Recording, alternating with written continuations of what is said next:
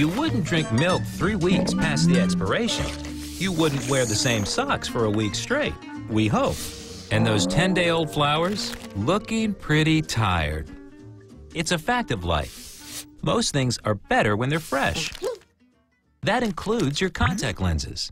For healthy-looking, comfortable eyes, you've just got to change your contacts when your eye doctor says. A fresh lens is a better lens. But my lenses feel fine, you might say.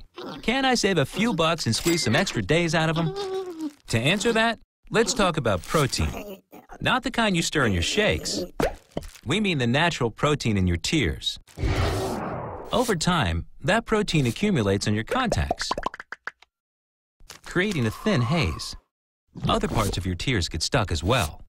But foggy vision's just the start.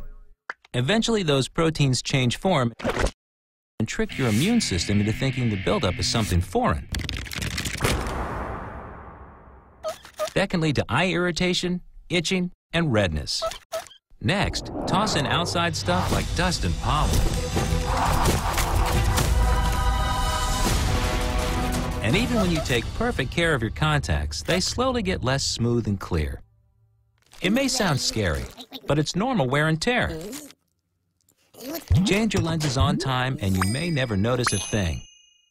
Wear them on and on though, and there's no hiding it. People may wonder why your eyes look red and tired.